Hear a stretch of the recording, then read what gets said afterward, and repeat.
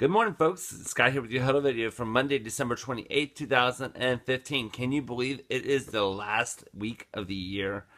Guess what? That means we can finish out this year strong. Let's make sure that we are, we pushed through the Christmas, through most of December. We did a phenomenal job.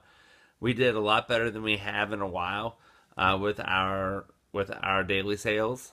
Guys, let's keep it going. Let's keep it going even into the new year. It's not time to slack off now that Christmas is over. This is actually time to kick it into gear. Routinely, regularly, January, February, and March tend to be our lower sales months.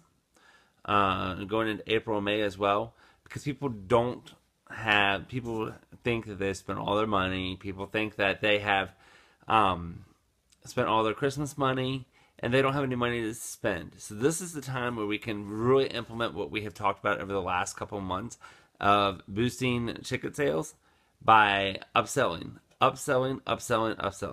Guys, we cannot even discuss this enough. It is so important to upsell. Would you like cheese on that? Would you like to add lettuce and tomato to that? Would you like to add bacon to that? Would you like to try one of our premium sides? Side salad, fruit cup, yogurt parfait, kale and broccolini salad, superfood salad. Guys, this is the time to really kick it into gear.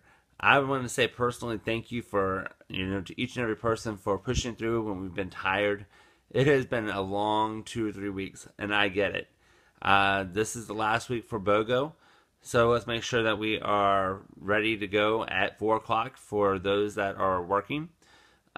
Those that are getting off, let's please make sure that the store is ready for BOGO. That means that everything is stocked, everything is ready to rock and roll.